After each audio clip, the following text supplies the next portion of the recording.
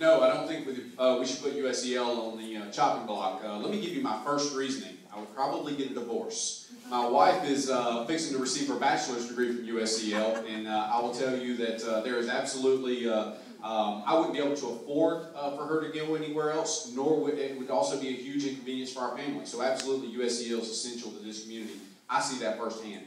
Second reason is it's vital to this area. I mean, at the end of the day, I want to be the senator for this area, and this is who I have to look after first. And having USCL come into, or excuse me, keeping USCL in this area is absolutely essential. And I believe that I personally have involvement in that and need to make sure that USCL stays available to the people of this area. Thank you.